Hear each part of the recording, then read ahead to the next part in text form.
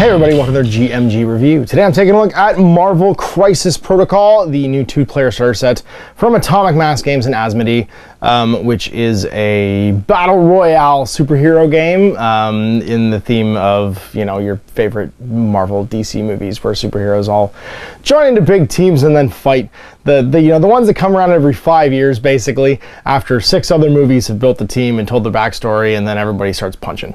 So this is Crisis Protocol. This is the 2-player starter set, and it provides you with a whole lot of stuff, all in hard plastic. So we're going to go through it today, open it up. I've actually put together the bulk of the miniatures, but I left some on the sprue so you can see what they look like on the sprue, and yeah, give you an overview of the contents of the box. So what do you have in here? You have a big mixed cast of goodies and baddies, basically. You have some core Avengers, including Captain America, Iron Man, Black Widow, Spider-Man, and of course Captain Marvel, and then some core bad guys. You've got the Red Skull, of course.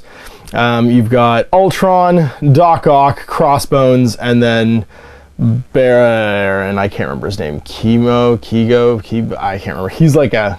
He's not A-list. He's like Crossbones. He's not super A-list. Although Crossbones is basically the Marvel version of Bane. And you've got a ton of terrain. I didn't actually realize the box came with terrain. You have the Daily Bugle, which is like a little newsstand in here. You have 2 dumpsters, 2 crossing lights, 2 just like lampposts, and then 2 cars as well. Like a whole stack of terrain actually came in this, all in hard plastic, and I was pretty jazzed about that. So let's crack it open, and you guys can see the contents. I've left it mostly unassembled so that I can make this unboxing, you know, at least relatively unboxy-y. I don't know. So here's our rulebook. It is not actually the core rules. You can download the core rules. I'll link them below for the game. This is a how to play book. This is a learn to play version of the core rules. It'll get you by, but it doesn't have the more standardized system for building a team of 10 heroes. And then determining your secure and your extraction protocols for the crisis that you're building when you generate the mission. There's a bit more structure to team building and mission generation than is what's in here. What you're given in here is you're given here's how to play, here's how to generate the mission from this box, basically. We'll go through that in a minute. Put that aside for now. You get your team cards. Now these are 4x6s, so they are on nice cardstock, and they have 2 sides. You have your healthy side and then your injured side for all the characters. Let's find out what was that guy's name? Baron Zemo. I knew it was something like, I don't want to say like Baron Samdi. It's Helmet Zero. Zemo, not Zima. Clear liquors from the 80s. Anyway, yeah, there's Crossbones, Captain America, Spider-Man, Black Widow. And so when they get beat up, they flip over to they have like a ragged side. It's cool. They get all, their costumes get all torn up, and there's Iron Man all shot up, all ready to be fighting. Now you'll notice on here, there's no team affiliation card. And we'll go through the anatomy of a card in a second when I start going through the actual rulebook. But there's no team affiliations. They've made a big point of making it so that you can affiliate any heroes you want. You get bonuses, leadership bonuses, if you take a team of named characters, and there's team cards basically for named teams like the Avengers and the Cabal. But you don't have to take them. You can team up anybody you want all day long. Which I think was a smart strategic play. You get tons of tokens, everything from your objective tokens for the turn, and then here you've got your strikes. It's like your damage if you're bleeding, if you're stunned and dazed. These are your power points for when you earn power to use your superpowers, and then various other in-game effects. You've got, so strikes and big strikes. Basically everything you need to track what's going on during the course of an actual crisis. You have your dice, and these are D8s. And you're going to be pretty familiar with the system they use. It's a system of criticals, strikes, blocks, and then there's a wild card symbol. So there's 4 symbols. There are, where is it? Criticals. That critical symbol seems pretty familiar. So if you played Shadespire, you probably know what that looks like. Blocks, same thing. Sorry, blocks right there, same thing. It's a shield. And then strikes are just little kabooms. Wild cards, they activate usually, they're like a trigger for activating your special abilities during an attack. And these are fumbles, and the fumbles are critical failures. They basically can't be re-rolled. So if you roll one of these, you can never set the dice to something else. And then blanks can also have other effects, but are usually a miss. So you've got 1 blank, 1 wild, 1 critical fumble, 1 wild, 2 blanks. and then a block, 2 strikes, and a crit. So you're basically 3 out of 8 to hit. Sorry, with wilds, because wilds usually hit as well unless an effect like cancels them. So you're 50-50. They're usually a 4+ to hit, or 5+ to hit. With a blank, a fumble, and then a a block on there as well. And it's an opposed dice system. So you and your opponent have 2 stats that are opposed. Your various attack types will have a type, so like a physical attack, an energy attack, or a magical attack.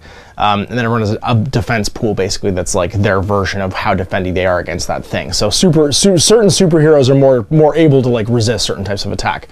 And then you and your opponent roll dice, and you're looking for different successes. So it's got some DNA from Shadespire or Monster Apocalypse in it, where you're rolling dice pools, basically, either hit a target number or be opposed. In this case, you're being opposed. The box comes with 10 dice. 1, 2, 3, 4, 5, 6, 7, 8, 9, 10. Yep, 10. So it should be enough for you and your opponent. There's not a lot of stats in here that are higher than like 5.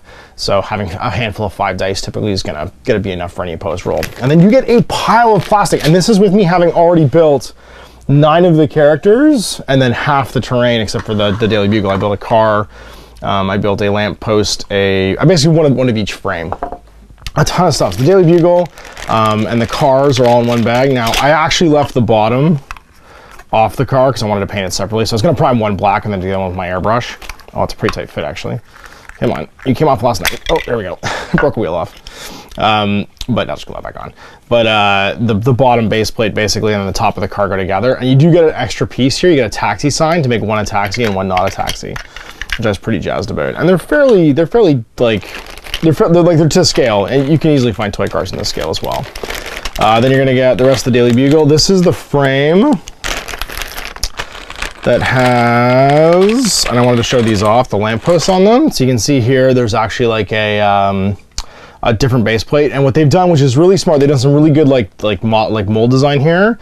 Everything is sized to only build one way, so you can't mess it up. Even the little like post holes here, basically, to put this walk don't walk sign on here is sized so that one goes in the top, one goes in the bottom, so you can't actually mess it up, which is a really slick bit of design. And same with the base plates, you can't mismatch them because they only fit one way, which I thought was really cool. So this is them when they're all done.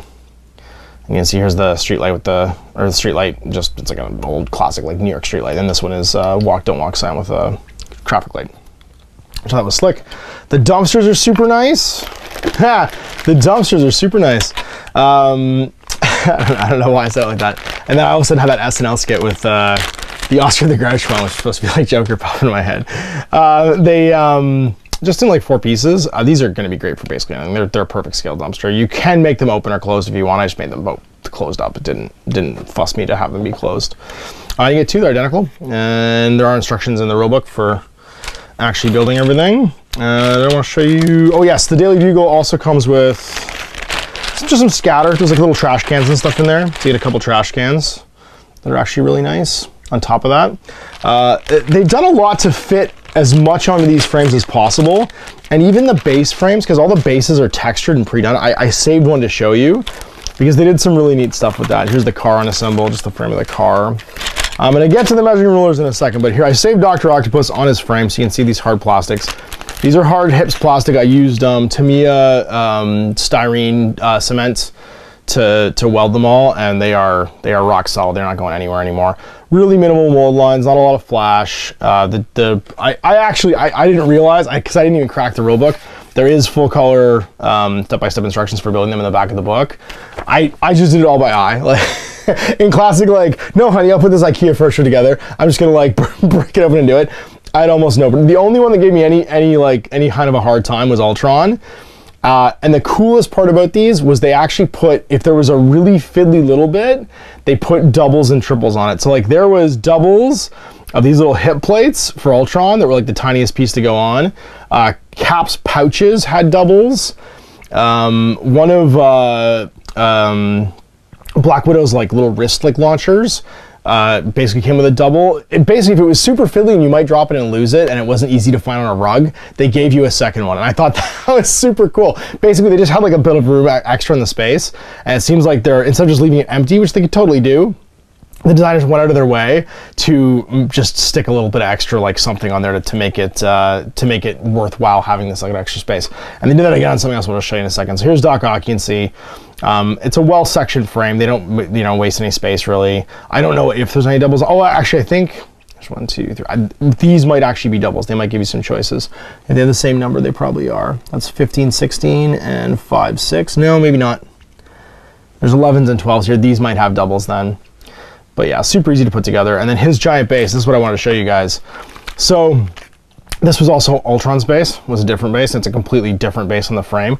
You get 2, 4, 6, 8, I think they're not 40 mil. They're like 35 mil bases. Yeah, they're like 35 mil bases. And then these are almost 50 mil bases. But on top of just having the bases on here, they gave you some scatter. There's like a Starbucks cup right there, and then a little crushed can and a beer bottle. So you have like these little extra bits of like just debris you can scatter on to make your bases unique. And they didn't have to do that. It's literally just the space in between the two frames, but clearly it fits in where they put the mold sectional. And they were like, let's put something cool in there. Let's put some junk in. So I thought that was really slick. That's a nice little detail that, you know, they don't have to do. And it's little bits of attention to detail like that that make you happy when you're building something, right? You have a little bit of like franchise and choice, because these are basically one-pose models. Like, you're not going to repose them. You're not going to make them different. But because I had that little bit of like extra, like, oh, I'm going to put a beer bottle over here. So I like, where was it? I put a Starbucks cup like just under Spidey's foot right there. I decided I was like, I just want to use this. Like they put this on here, I'm going to use it. I think I put a beer bottle somewhere too. There's a beer bottle on the 40 mils. I put a beer bottle on Iron Man's base. Just to have, well, maybe I'll make it a water bottle. That's much more common to have on the street anyway. And then the same hips plastic, we also have these, which are, I'll take these cards out. I can probably get rid of this box now. You guys are just staring at an empty box as I empty it. Move this stuff away. Now, when the box was packed, most of the stuff was in baggies in this section right here. I thought I was missing a bunch of stuff until I realized they'd packed it for safekeeping in here. So all of the range rulers and stuff are actually packed on the inside. This isn't just space filler. It's actually there to protect some of the looser things and keep them from getting crushed. I think it was like a bit delicate, like the roofs of the cars and stuff that could get crushed. They made a point of packing in these side bits. So when you open the box, don't just like, be like, ah, where's all my stuff? No, they've packed it away a little bit more safely, and it's there, basically. But they were smarter than you are, and or than I am at least, and put it to one side. So now this is the one bit where I'm like a little bit, guys, why? This isn't, I don't know if this is an Asmodee thing, slash Fantasy Flight thing, or not, but we've got two sets of range rulers here. So these are all of your ranges, 1 through 5. And if you don't see a range ruler 1, there's a simple reason for that. 1 is 1 inch, so it's the side of any of these rulers. And these are the ranges for all your attacks. So they're just rulers. They're just War Machine measuring sticks, basically. It's 3 inch, 6 inch, 8 inch, 10 inch. If you wanted to use ones from home, like if you didn't want to get the core game for whatever, but you need to get the dice, so you're going to get the core game. And there's a lot of cool heroes in here too. And then your movement sticks. Now this is, this is an X-Wing thing. This is an Armada thing. This was used in Rune Wars. This is a pretty common mechanic. For some reason, Fantasy Flight slash Asmodee loves measuring sticks. I get it. They make it easy. They make it it's proprietary. It means that your game has a unique thing that's just you. But the only thing that bothers me about it is that they're not in any kind of standard size. Like, I thought this one was 3 inches. It's not. It's like 3 1/4. I thought this one was maybe 5 inches. It's just over 5 inches. So like, and then this one is like 7 1/4. So like, they're not standardized sizes. They're proprietary sizes basically to use the stick. Now, does it matter? No. It's the same with proprietary dice. I get why it's done. It's a thing that basically locks you into a system. It means you have something that you as a company have branded and can sell. It means you have a design style that's just yours and a design mechanic that's just yours. I don't know. I don't know if it adds more than it subtracts. When we get to looking at the rulebook and we talk about the dynamic movement, these do make kind of sense in that there's no like measuring up distances ever. You just count, like if you fly or if you climb, you count as being 10 inches tall. So as long as the terrain is less than 10 inches tall, you can hold this thing 10 inches up in the air basically and move that distance anywhere you want if that's how far you move. Same with like wall crawler or whatever your superpower is that allows you to like go up fast up buildings and things, then you can do it. You can also do the same thing for whatever your height is. So let's say that I've got, once again, Captain Marvel. Now she flies, so it doesn't matter, but I think it's height 2 or less, which is 3 inches or less. She can just walk over top of, like it doesn't matter. She just moves over top of it. So movement is very free form in this game. It's not like restricted. There's no like precise measuring. Basically, you're basically just putting the model in range using these sticks. And I do appreciate that, because I don't like trigonometry in my miniature games either. Like there's a happy balance when you move from like, the trigonometry is basically, we want this to be a board game with precision and movement, but we also want the players to handle it all themselves, and it becomes like a stressor. This one is much looser, where it's like you just basically base to where you want to put the base and put it in range. You know, ignore everything less than your height, and if you fly or wall crawl, ignore anything less than height 5. So it's not a bad mechanic, but if these were just a regular size, like if these were actually like 3, 5, 7, and I could just use a tape measure to do it, I don't know. I'm holding 3 things instead of 1 measuring gauge. You know what I mean? But then these are all standard size. Literally, it's 3, 6, 8, 10. So for some, maybe it's just like, maybe it was just in the casting, maybe they were meant to be a standard size or whatever. I don't know, even though I'm harping on this so much. It just is what it is. It's a bugbear of mine. When you make widgets that you can't easily replicate, basically, it bothers me. So I'll put that stuff away.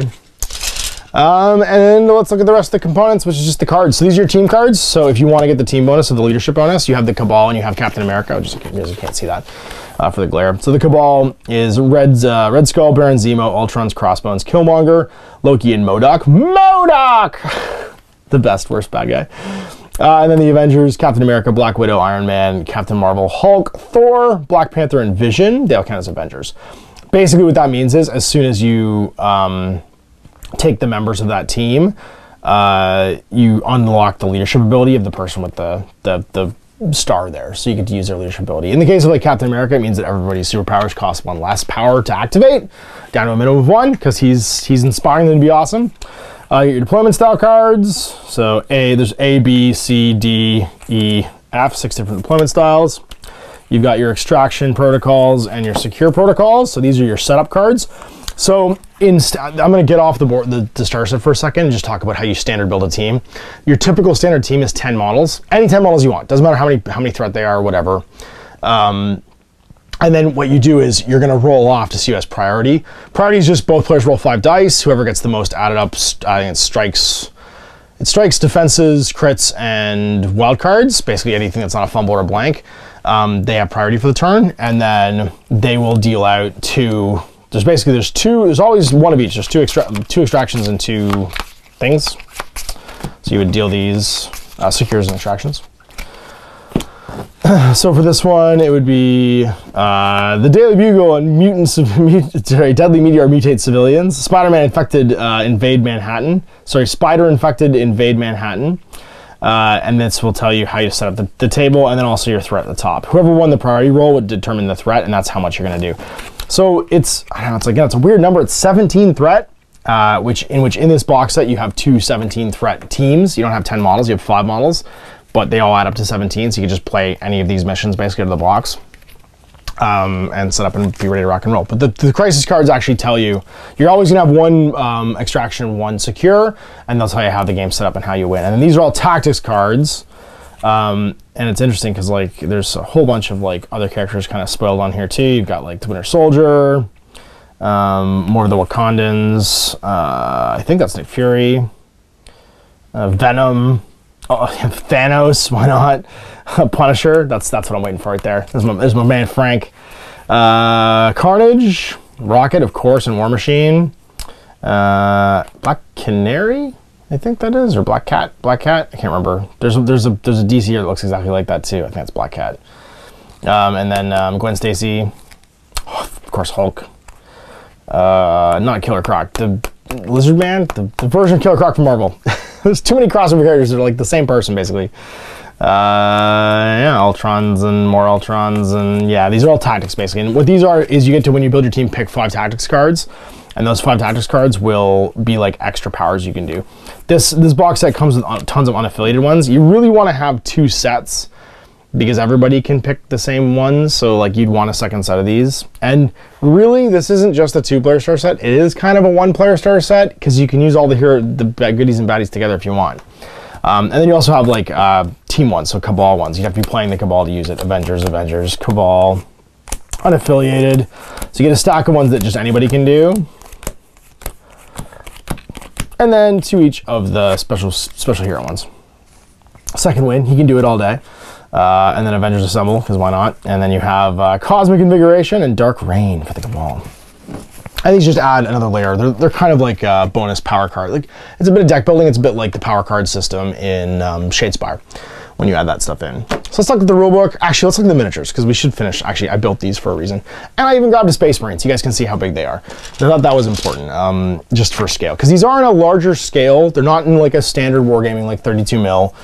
And I figured a Primaris Marine was the thing that was most likely to be able to show you the scale. So this is a 32 mil base. You can see it's about a 35 mil base.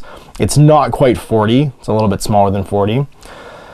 And they're pretty chunky, but that just means they're going to be fun to paint, in my opinion. People had the same complaint about the Song of Ice and Fire minis when they came out because they were bigger than like a standard wargaming scale. But to be honest, like I don't care because they look great together and they're super fun and relaxing to paint. You're not sweating details. Superheroes in general are just wearing like colored pajamas, so you're not typically worried about the tiny details. You just kind of like relax and paint, and it's enjoyable. But yeah, the models are great, tons of detail, and they all are hard hips plastic, so they went together really nice. And just kind of showing you all the details here. So there's Captain Marvel, she's all flying, getting all glowy with her glowy punching. The Man of Legend, Steve Rogers, getting ready to throw a shield. I did have a bit of a casting divot there, which kind of sucked on his shield. I might go back and fill that with some Tamiya putty. But it just had a little bit of not fill in there, not perfectly round. Good old Crossbones. He is giving the world's biggest punch right there. Just really leaning into it. Getting ready to do the punching. He had such a terrible like bit part. Which was it? Was it Age of Ultron? I can't, was it, maybe it was Infinity or... the Civil War. I can't remember which one he was in, but he had such an unfortunate like end. He wasn't there for very long. Black Widow, really nice Black Widow actually, really nice Black Widow mini. And then Baron whatever, keto, whatever. Baron Keto doing nothing but eating meat. And you can see here the scale of the cars is on par as well. It's supposed to be like a compact car, so it's not like super huge, but they're a good size, and the terrain is fairly interactable, so you can throw stuff and do stuff and throw people into stuff and climb over stuff, and there's a good amount of it. I will show, when I do the Let's Play, you'll get to see all this stuff together, so you'll have another chance to actually see it like in one piece. So let's take a look at the rules and the rulebook. And again, this is not the full rulebook. I'll link the full rulebook below so you can check it out. This is just the Learn to Play book where you basically get walked through the anatomy of a card and stuff. So all your components. Game overview. 2 people beat each other up with superheroes. Yeah, there we go. And then your mission and crisis cards. So you create a mission by combining 2 different crisis cards. Each mission will always consist of 1 secure and 1 extraction. Missions are how people score victory points to win the game. Now I should mention it's 1st to 16. It's a win trigger. So there's no slogging it out. Once somebody's won, they've won. And the game does have a win trigger. So the name of your crisis, the type, secure or extraction, your maximum threat. If the threat isn't the same, the person that wins the roll-off to see who's going to be having priority at the start of the game will pick which of the maximum threats you use. So the game size could be different every time. That's why you have a team of 10 potential heroes that you then draft from into playing the game. Gives you your special set of instructions and how you score. So like in this one, for instance, the Riot Sparks Extremis 3.0. Place 4 Extremis consoles. Target of opportunity is shown on map D. Players score, it gives you your map type too. Players score 1 BP for each Extremis console they secure during the cleanup phase. So it'll reference a map card, and what's cool about that is each of these map cards could then have separate, like they just give you like, so those are your locations for the objectives and your deployment styles, and then you get given basically how you're going to score them. So the cards can combine with these differently to give you different missions every time. So another mission could use that deployment style and like objective deployment, but be totally different ways of scoring too, which I think is cool. And then you interact with Extremis consoles by doing actions to remove a damage from a non-dazed character within 2 inch. So they get to like heal each other. And players score a VP for each Extremis console they secure during the cleanup phase. And rules priority. These are the basic ones. Special rules, superpowers, team tactics contradict them. And if it's specific, like to a card or a special rule, then it overrides this rulebook. This is your mission dashboard. So your mission dashboard basically shows you your turn number, so 1 through 6, and VPs. And each player should have one so that they can keep track of if they've gotten to 16 yet and how many turns are on. And then you have allies, enemies, and control. In Crisis Protocol, rules often term to allied and enemy characters. Allies are the ones you control, enemies are the ones your opponent controls. And if an effect allows player to control an opponent's character, that character isn't considered to be part of them for team tactics and leadership. And then stat cards. Okay, let's look at some stat cards. So Captain America, actually, it's probably just easier if I pull a stat card here. And we'll look at Carol Danvers. So what do you have here? So your top stats are your vital stats. You have your stamina, so how much damage you can take before you're gonna buy it and get flipped over or dazed. Your movement, so she moves medium movement. Her height, so she is height 2, which means she'll ignore obstructions equal to or less than that. And then that right there is her threat, so that's like her point value basically, so how many points she adds to the team. Then these are defensive stats, so how many defense dice she rolls against physical, against energy, and against mystic, magical. I think it's mystic, yeah it is mystic. You can remember if these mystic or magical. But Doctor Strange will obviously do mystic damage. These are all her attack types, so the attacks she can do each round, and during a round she'll have 2 actions to do them with. And then these are her superpowers. So her superpowers have different types. There's basically active ones that she can activate during her activation. So I just said active so many times in a row. But they all cost power. You don't start with any power. You usually take power either by doing abilities or by taking damage. So you always gain power. The madder you get, basically, the more damage you get. You're all Hulk in this game. The more power you earn, and then when you spend it, you remove it from their card. But some of her attacks, like Strike, after this attack's resolved, the character gains power equal to the amount of damage dealt, will also charge her up. So she can always strike and then earn power that way. So you're gonna, basically power is a resource you have to build and spend, and you can't just like all in and use it all the time. So for instance, her active ability is binary form. Until the start of the character's activation, add 2 dice to its attack and defense rolls. So she's just like, she hulks out basically, but it's 5 power. So it's gonna cost a lot to do. And then the Danvers Special, choose an interactive terrain feature for an enemy character, both size 3 or less, or an enemy character, both size 3 or less, and within 2, and throw at medium distance. The superpower can be used once per turn, so she can just like huck somebody. And then these are the all the time ones. They are basically her always on superpowers. Energy absorption. When this character is defending against an energy attack for each wild in the defense roll, they may change one of the attacker's criticals, wilds, or strikes to a blank. This character gains a power for each one changed in this way. So basically, whenever you hit her with wilds, she just sucks them into herself, gains power, and then turns them into nothing. And then she always has flight and immunity to poison as well. So flight means that when she makes moves, she counts as height 5, so she just flies over top of stuff. And if she gets hit with the poison ability, she's just immune. And when she flips over, her stuff can change. So she keeps binary form and Danvers Special, energy absorption, and flight, but then her attacks, where is it? Oh, they do get this. They power up. So like the rocket punch. No, is there abilities power up? What powers up here? No, she's just, man, she's really good. Some of the other characters really change, but she doesn't change that much because she's Captain Marvel. She's the most powerful Avenger, I guess. Point Break. All right, so there's your basic stats on the cards. Characters and objects. There's characters and objects. Objects, piece of terrain. Characters are the models on the table. Effects are things that cards and characters do. The attack types. So your attack type has a type, and again, we'll look at a card here. This is a physical attack. This is an energy attack. It has a range, so what range band it is. This one's range 2. The strike, basically, which means it's 3 inches away. There's a strength for it, the like barbell.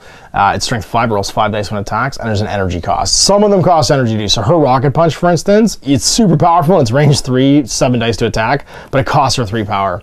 And it has a wild card effect, which is stagger. So there'll be effects underneath in the bullet points. So like I said, strike after it's resolved, they gain power equal to the damage dealt. She powers up with that one. Rocket punches on a wild stagger after this attack is resolved. The target gains the stagger special condition. Stagger is a condition where you have to take the shrug off, the like remove a condition action before you do anything else, because you're basically just losing an action.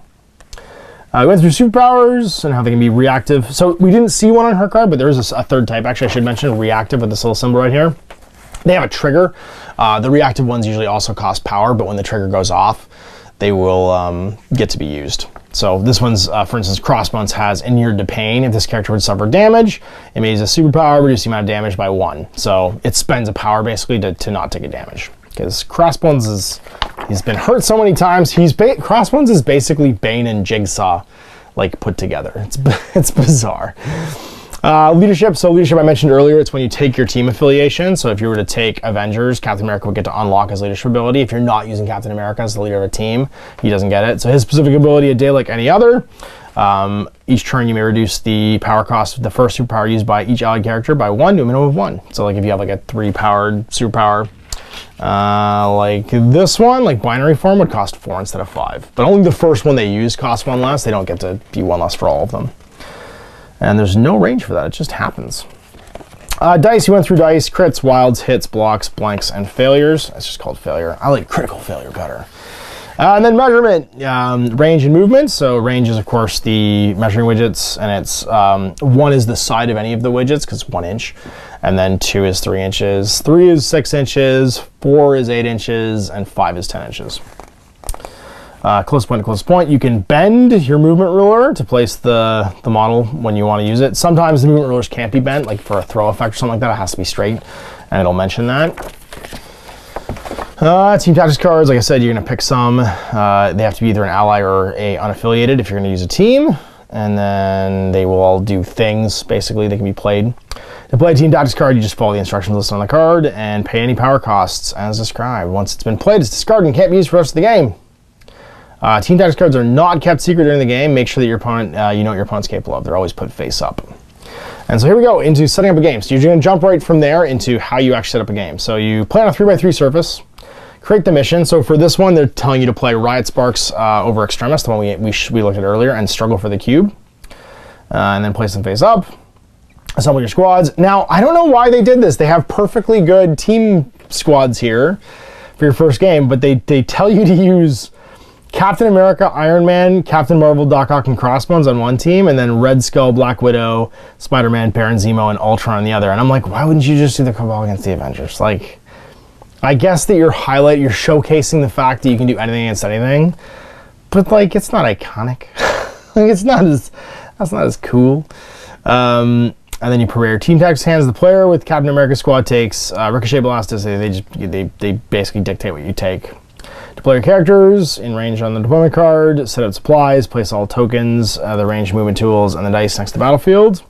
And then assign priority. Captain America squad takes priority. In a normal game, you'd roll off, and you'd know who have priority for the whole turn.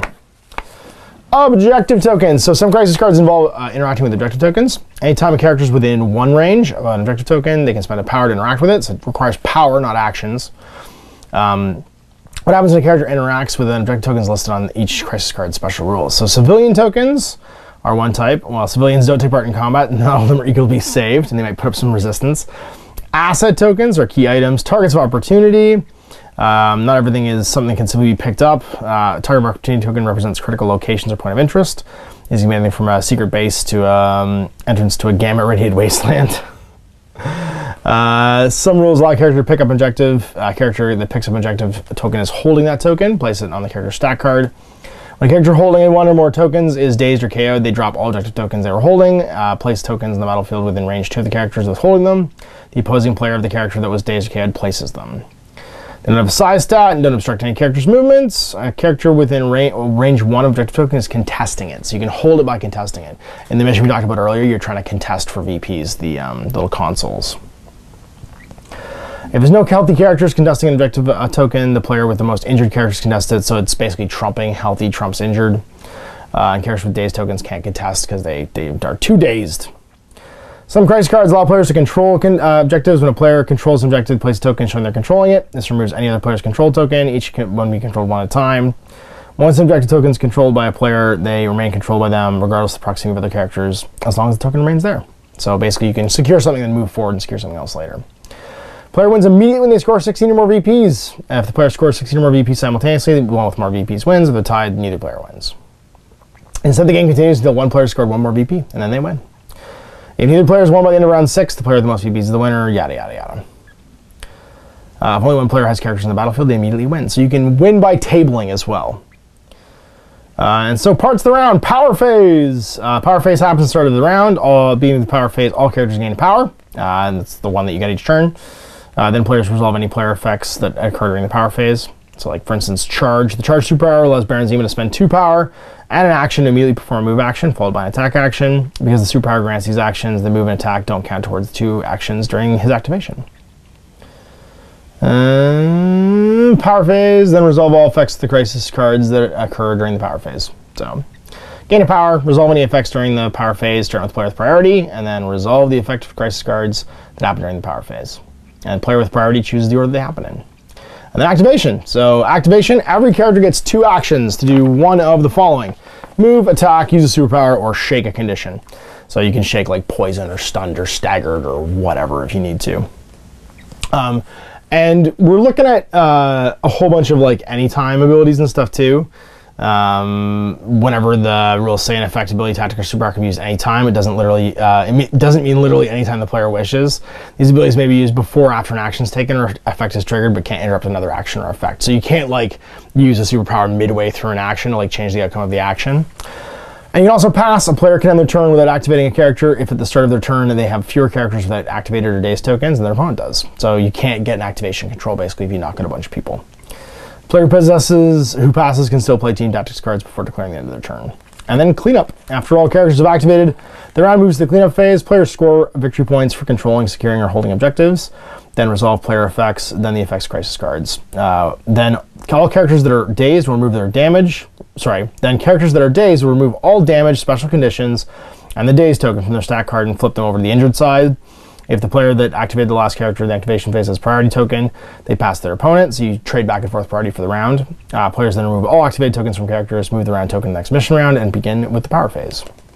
So that's important to note, is that you can't kill a character, you can't put them to KO'd in a single round ever, because they never flip their card until the cleanup phase. So unless they start a round injured, you can't just like wipe somebody out. And I actually kind of like that. It means that the alpha strike isn't so like horrifying. You can't have Hulk just kill somebody in one go. Now I'm sure there will be special in-game effects that you might be able to flip someone to injured, or even flip them back by healing them. But the fact that you don't have the ability to just like one-off somebody, I think is a pretty cool element of game design, because these are superheroes. They shouldn't just die.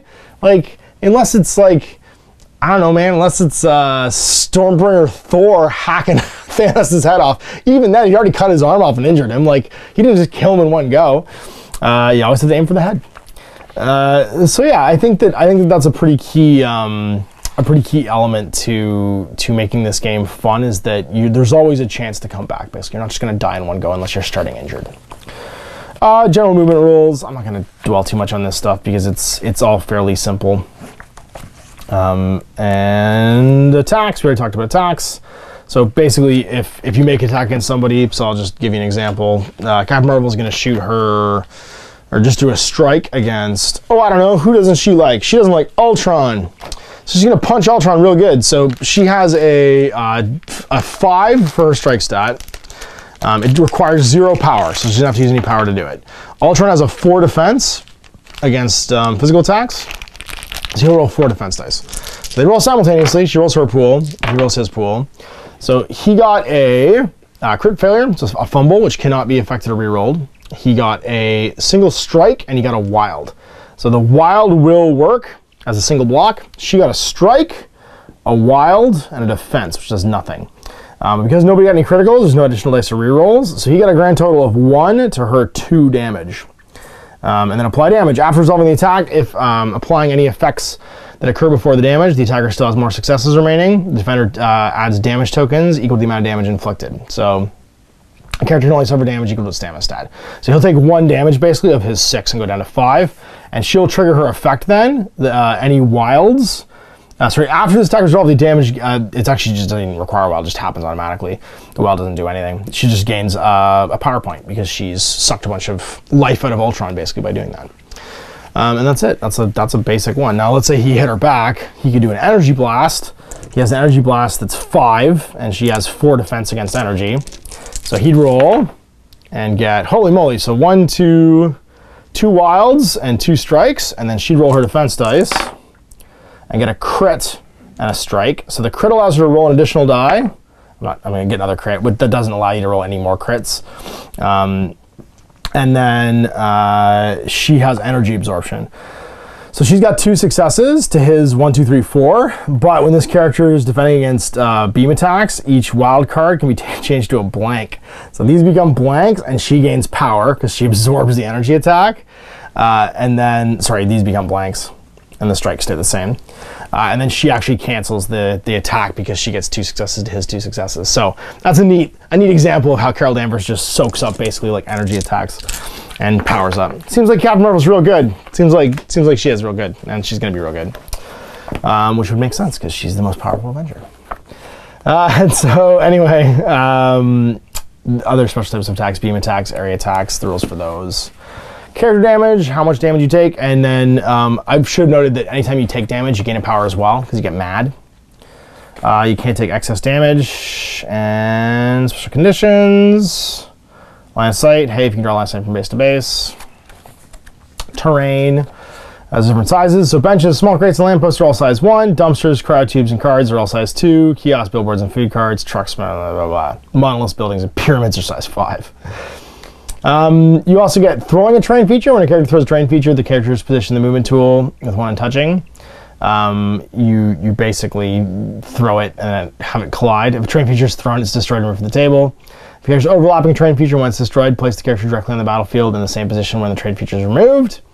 If thrown terrain feature collides with another terrain feature, then they're both destroyed. So you can actually level the table. This is a pretty common superhero game feature, and was one of my favorite parts about some previous superhero games I played, is that you can just like level the battlefield by throwing stuff. Dodging, when the terrain feature or character collides, then the character rolls dice equal to its physical defense. Add an additional die to the dodge for each crit that's rolled, the initial roll, and apply any dice modifiers. The character takes damage equal to the size of the terrain feature or thrown character +1, reduced 1 by each success, basically, each wild block or crit in the roll. So you can dodge the thing that gets thrown at you, but it's size +1 for the amount of successes you have to beat. And then cover, you get an automatic success or block, basically, when you're in cover. But to be in cover, you have to be within range 1 of it. A straight line can be drawn from any portion of the attacker's base through the cover to the defender's base. The attacker's not within range 2 of the defender. So when you get too close, you lose cover. And then special conditions: if you're bleeding and suffer damage at the end of activation, staggered, the character must make a shake action as its first action, and then it removes the stagger condition. And then stun: if an effect would cause the character to gain a power, it gains only 1 power. If it would normally gain more. And then here's a section on all our characters. Yeah, and that's it. Crisis Protocol and building instructions. And there's a rulebook, and then you get a nice handy quick reference on the back here. So there we have it, a look at Marvel Crisis Protocol. I'm pretty stoked to jump in and start painting these guys. It is super fun painting superheroes because you're basically just painting people in pajamas. I'm going to do a whole series, I think, on contrast painting a lot of them because they're all bright colors. And yeah, you'll get to see a Let's Play real soon. So I even did this look at the latest, or actually first offering from Atomic Mass Games. This is their first thing. There's going to be a whole bunch of character expansions. They've already spoiled a whole bunch of them online. It's Thor and Valkyrie is an expansion. Hulk is an expansion. You are spending licensing money on this stuff. If you've ever played a superhero game before, you're going to expect to pay a bit more of a premium for the number of miniatures you get, but you got to remember that you're buying something that's had to be licensed. So it's always going to be a bit more spendy than miniature games where the people making them own the IP. So you're expecting to pay about $40 US for each 2 characters that you get, or 1 big character. I think Hulk's $40 by himself, maybe a bit more. And all the individual packs like Thor and Valkyrie, I think, are $40 or so. But again, you need 10 guys to have a team, and you're building your favorite team. This is a game just as much for collectors and painters probably, because they are big, nice models, as it's going to be for miniature wargamers and miniature wargame enthusiasts. Because the game itself is fairly simple. Most of the complexity is on the card. The core mechanics are really simple. If you played Monster Apocalypse or Shadespire, the whole opposed dice pools and rolling strikes and crits and dice triggers and stuff like that, it's gonna be pretty familiar. And the movement's super simple, and you can destroy the table. So I expect this to be a real popular pick up and play game with the painting crowd as well. And for folks who don't often play games but love to paint, this is probably a good one for you too. I'm pretty much guaranteed to have to teach Cash to play this at some point, because when he saw this box show off, he lost his in mind, and immediately, I mean, basically whenever a superhero game shows up, he loses his mind, but this is the Avengers, and he loves the Avengers. So I hope you enjoyed this. We'll see you for more Marvel Crisis Protocol soon. Till then, I'm Ash. I hope you enjoyed that video. If you want to support the channel, of course, like and subscribe and hit the little bell below so you get notifications when I post future content. I do post stuff 7 days a week. If you want to support the channel further, you can, of course, buy a t-shirt through Spreadshirts, buy a measuring gauge or objective markers from Death Ray Designs, or, of course, most importantly, there is Patreon. Patreon is what makes all this possible, keeps the lights on, pays for the studio costs, pays for the equipment, model costs, and everything else, and most importantly, puts food in my kids' bellies and a roof over their heads. Big thanks to everyone, past, future, who supported me. I do this stuff because of you guys, and of course, I will continue doing it as long as I can.